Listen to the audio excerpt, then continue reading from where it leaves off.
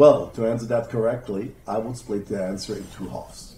When it comes to safety, regulation and stability, you can consider Switzerland as boring, but in that case, boring is a good thing to be.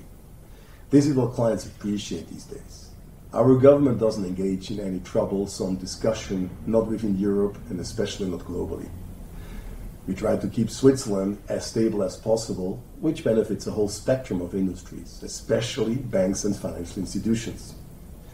This stable environment is one of the major reasons why both private clients and institutionals choose to bank in Switzerland, while having a global reach with their investments out of Switzerland.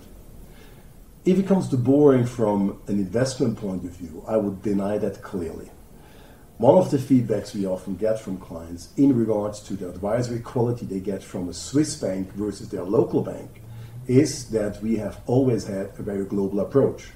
Despite the fact that we have some of the most recognized brands in the world are based in Switzerland.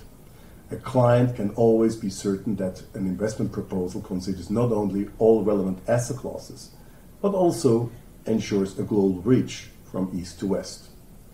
In the recent times, not only liquid instruments were demanded by clients, but more and more impact investment themes, private equity and private debt investments, also investments in digital currencies are very popular these days, which can nowadays be covered via certificate and funds, also via the traditional banks.